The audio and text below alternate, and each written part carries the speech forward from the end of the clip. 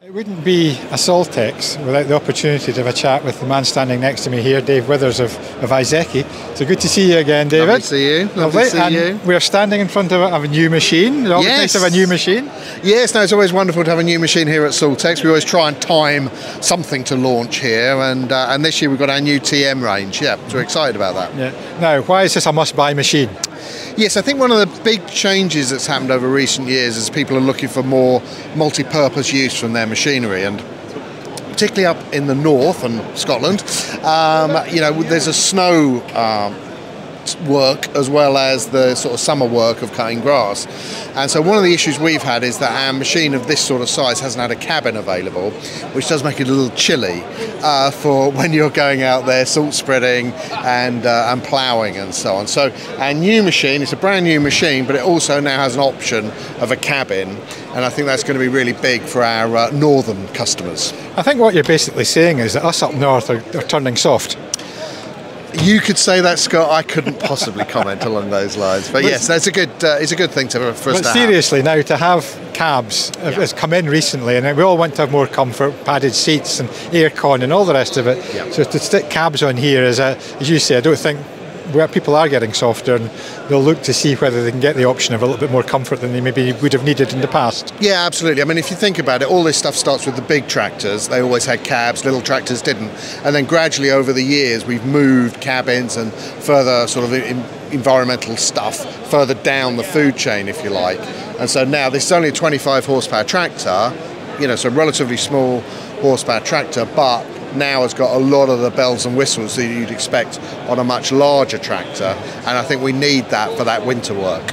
I think talking about, I must be getting soft as well, because my wife, she's got heated seats, heated steering wheels in her car, and I'm thinking I don't have that in mine, but that'd be quite nice. Yeah, well, I'm sorry, you don't get that on me, so we're not quite that far yet. Well, that'll be the next. That'll be the next 2.0. 2.0, yeah, exactly. Yeah. Can you just show us? Sure, absolutely. So nice, spacious cab.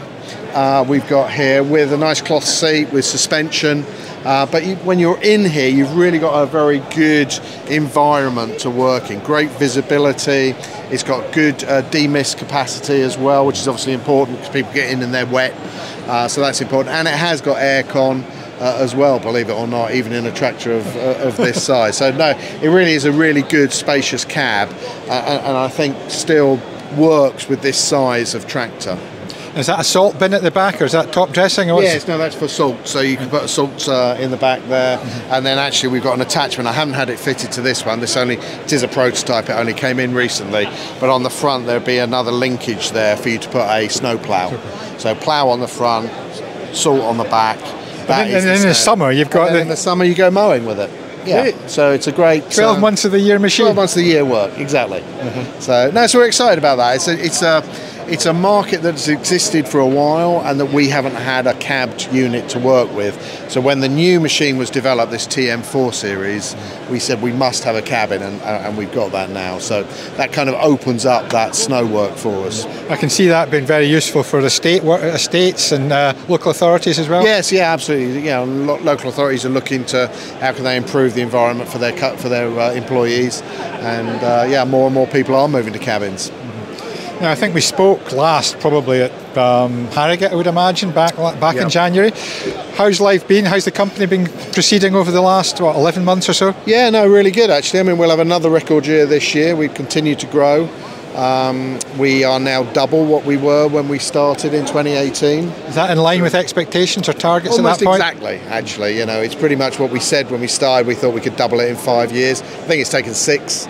Actually to do that, but with COVID in the middle, maybe that's not. I'm going to say, where would you have been without that? Yeah, exactly. We'd probably been a little bit further ahead. So, no, it's been really good, and we're just lucky. You know, we've got a great team of people. The product's bulletproof. We've been growing our dealerships. We've got more dealers out there. So there's more people out there waking up every morning thinking, I must go and sell blue tractors. I must go and sell blue mowers. And that's what we want. You know, and we've just found if you get the machines in front of people, they want to buy them. And once they bought one, they'll buy another one. And so, yeah, we're just very fortunate, really. Now, you met the last 5-year target, you were just telling me just now. What's the next 5-year target? Is it double again? Because obviously that's going to be more difficult because of the size of the company. But is that where you're looking? Retirement, Scott. You and I both. Yeah, I think there's an opportunity to continue to grow. As you know, as companies grow, you're never going to grow at the same percentage rate because it's just so much extra volume. But there's no reason why we can't continue to grow our market share, continue to look after our customers, and make sure that we're a force for good within the industry.